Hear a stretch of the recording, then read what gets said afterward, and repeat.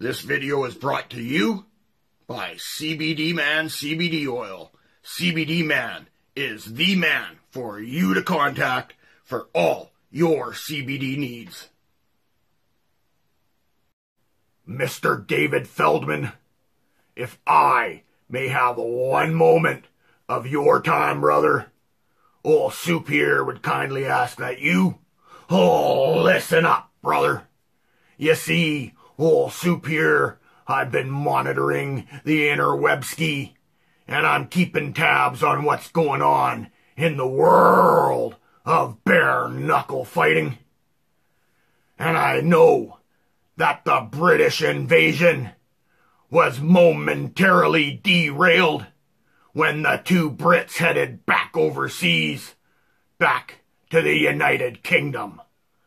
But you see, sir, today, Mr. Goodjohn, he posted a post on social media saying that things are getting worked out between the Brits and BKFC.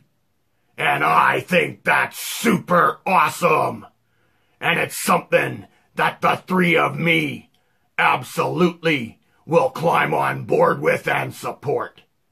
So now with Goodjohn and Godbeer coming back to the USA to fight for Bare Knuckle Fighting Championship, they're gonna need some opponents to face. And old Soup here, I want to throw a super suggestion out to you.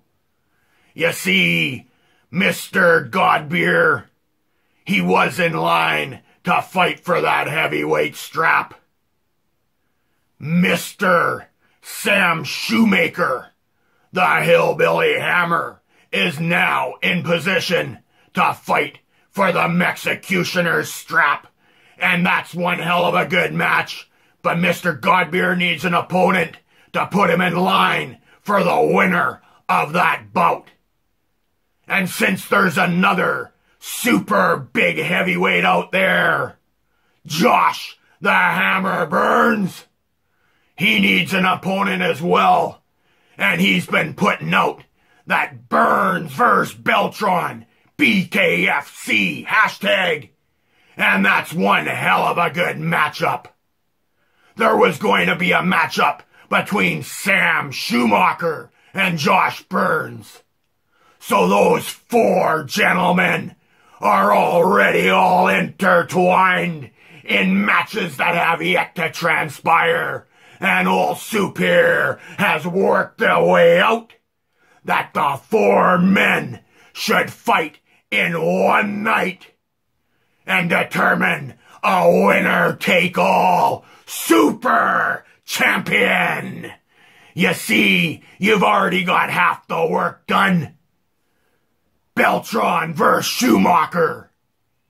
All you gotta do is make Burns vs. Godbeer on the other half of the market, and you got yourself a perfect two-man, four-man tournament, one night. Winners square off and toe the line. They knuckle up under the BKFC banner in a four-man, one-night heavyweight tournament for all the gold. BKFC Heavyweight Championship belt, the Police Gazette World Diamond Heavyweight belt. They both go on the line. One winner takes all. You're gonna need to get yourself two more gentlemen to fight, to be ready in case one of those four fighters can't continue on that night. So you better make yourself a super disqualifier bout. And I'm gonna suggest two fighters right now that deserve that shot. One, AA, Arnold Adams. And number two, this is gonna come as a shocker, brother, but you gotta bring somebody in. Somebody who's already in the States, but they are the Canadian bare knuckle heavyweight champion, Zombie Bobby Brents. Bobby Brents versus Arnold Adams, and the winner of that bout, they get to step in if one of the 4 gentlemen in the 4-man main event doesn't get to go through, if they're unable to continue. You catch my drift, brother? What do you think of that? And I'm gonna do one up on that. You gotta give Tyler Goodjohn a fight as well. And you know damn well that the world wants to see Brandon Lambert versus Tyler Goodjohn inside of the squared circle. Brandon Lambert, he got that first fight with BKFC off the back of Tyler Goodjohn. He talked his way into that bout, and hats off to him, man, because Malo, you did it, brother. You did exactly what you said you were going to do, and you stepped inside the ring ropes of the Bare Knuckle Fighting Championship, and you knuckled up, and you gave it your all. You deserve another fight with them regardless of what the world says. I believe that you deserve another fight, and I believe that you should back that $10,000 challenge you put out there before. You put those 10 G's on the table. And Tyler Goodjohn, you, my man, I'm going to suggest that you do the same. You put 10 G's on the table too. 20 grand to the winner. Winner takes all of that bout. Loser leaves Bare Knuckle Fighting Championship forever. There's a super stipulation for you. You sick of Brandon Lambert? You sick of Tyler Goodjohn? Here's one way to get rid of one of them. Throw the super stipulation on board. 20 G's goes to the winner that they put up. You put up the other half of the purse.